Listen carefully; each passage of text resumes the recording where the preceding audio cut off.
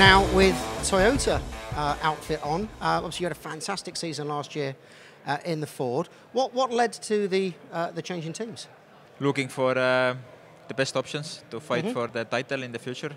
This year or the last year, then we were actually quite close, but we still were missing the first victory beginning of the season. So yeah, our target on that time was more to win the first rally, and then after we were getting close to the title as well. But yeah, let's say by the end, when the season started to end, we were still enough far away, so we didn't really have a good shot. So yeah, I think this year we try to play a bit more clever game at the beginning.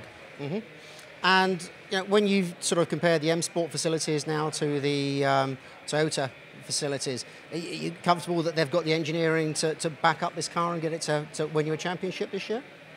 Yeah, I'm sure there is no doubt that Toyota and DMG have the facilities and people to do it. Obviously, it's a very big corporation, a huge team. So yeah, also for me, it's a big thing to move actually into a proper manufacturer team. So yeah, there are a lot of people working, you know, and just my job now to get used to all these people, you know, to know them a bit better, you know, and to know how they work, and then obviously then just improve the car and yeah, get the development done. But I can say already now the car feels quite fast, so just my job to get used to it.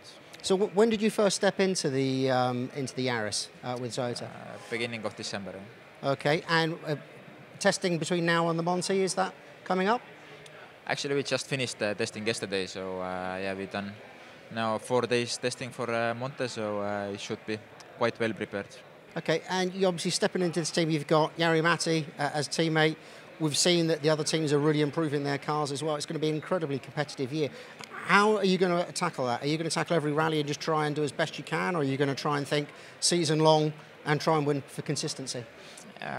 I'm sure it will be more or less similar as it was last year, as the competition was really high with the new regulations and new cars coming into the championship. So yeah, it's been always really tight, and I guess it will be more or less same this year. So just need to stay on the top all the time, when possible, fight for the victories, and but yeah, same time just keep scoring points. So yeah, it's hard to say anything, you know. Just need to see how it goes. So yeah, rallying is definitely a sport where you can plan anything. You just need to go and play a clever game.